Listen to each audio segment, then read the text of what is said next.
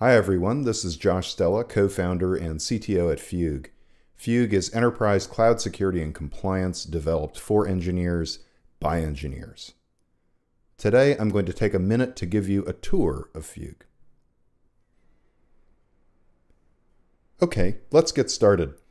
In front of you is the Fugue console, and in this console you can see several environments we're going to walk through today, from a compliance-focused environment to drift detection, and finally self-healing. Before I dive in, everything I'm going to show you in the console is also available via API for automation. So while I'm showing you the graphical interface to Fugue, all of this can be integrated with your CI/CD pipeline, your configuration management database, your ticket tracking system, you name it. So here I've gone into the compliance environment and selected the Fugue visualizer. This is a unique capability of Fugue where we can capture all of your cloud configuration and give you a nice interactive diagram that shows you not just the layout of that infrastructure, allowing you to do discovery of things like your VPC networks, internet gateways, subnet security groups, S3 buckets, etc., but also whether those components are actually configured properly according to the compliance libraries you've selected from Fugue that are baked in. So here we have an elastic load balancer that is not in compliance. Let's take a look at why. We just click on it on this visualization, and we can see here we want HTTPS, access logging should be enabled, cross-zone load balancing should be enabled according to NIST and SOC 2 across these. And of course, because we give you that ID, this gives you the ability to quickly go to either your infrastructure as code or straight to the AWS console to correct things.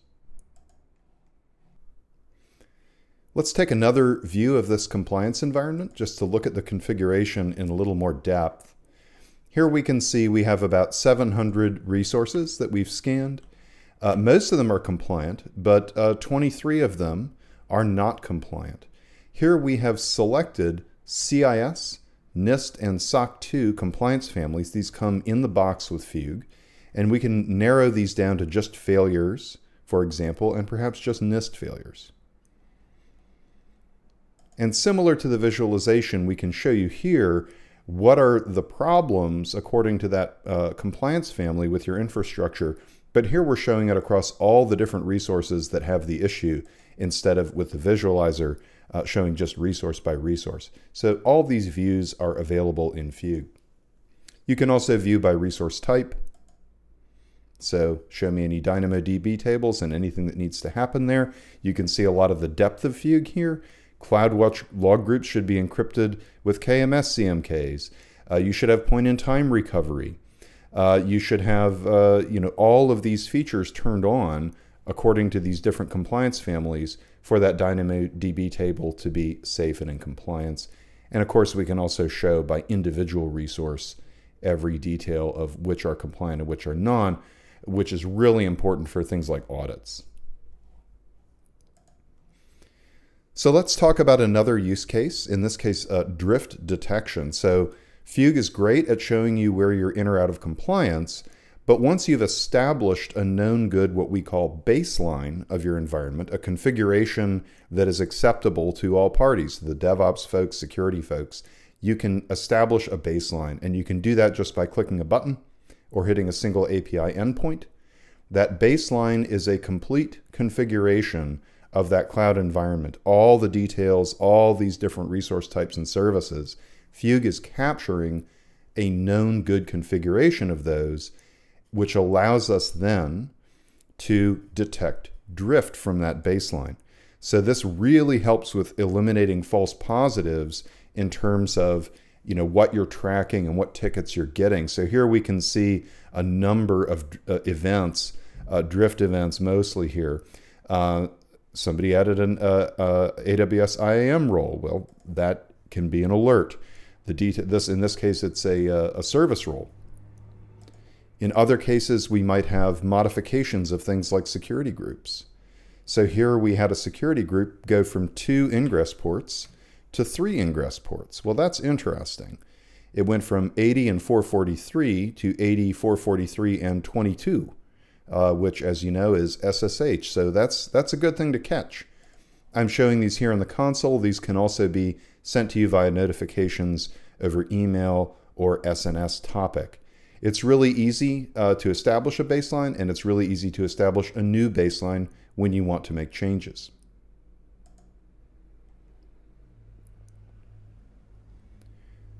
So the final environment I'm going to show you today, and by the way, these are overlapping on the same infrastructure for different use cases, is baseline enforcement, or what I like to call self-healing. So here we've established a baseline, but we're only doing it over VPCs, S3, and security groups. So we only have 31 resources of 8 resource types. We're not looking at compliance libraries here. We're looking at drift detection, but we've also asked Fugue to do baseline enforcement. And so baseline enforcement you can turn on by just going into the environment and selecting this checkbox, or by making a single API call. And what baseline enforcement will do is use Fugue's advanced state engine to automatically remediate any drifts that happen, to fix any problems as they arise and return things to the baseline. And you have to write 0 code for this. So here you can see a VPC was modified. It had 2 tags, and somebody removed those tags. And because Fugue has that complete environment captured, then within a minute, Fugue had replaced those tags. And again, 0 lines of code, no writing remediations needed.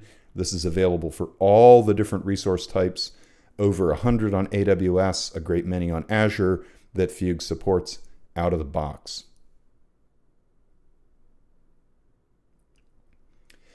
It takes just a few minutes to get up and running with Fugue. And you can get started with a free trial. In a few minutes, you'll have full visibility into the security and compliance posture of your AWS and Azure environments. Thank you much for your time.